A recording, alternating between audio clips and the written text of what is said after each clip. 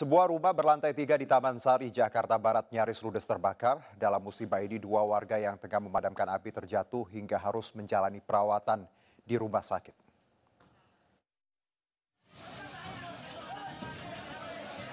Kebakaran melanda sebuah rumah 3 lantai di Jalan Keagungan, Taman Sari, Jakarta Barat, Rabu sore.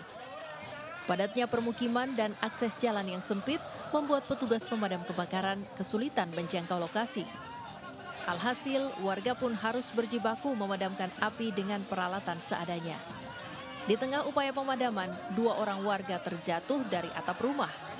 Keduanya langsung dibawa ke klinik terdekat untuk menjalani perawatan. Si jago merah sendiri akhirnya bisa dikendalikan dalam waktu 30 menit. Jadi ini nih rumah yang ini asa iya nggak tebal.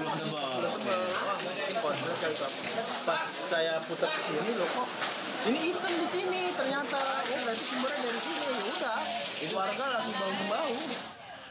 Belum diketahui pasti penyebab musibah kebakaran ini.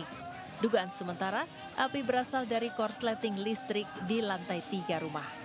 Dari Jakarta, Sofyan Firdaus, iNews melaporkan.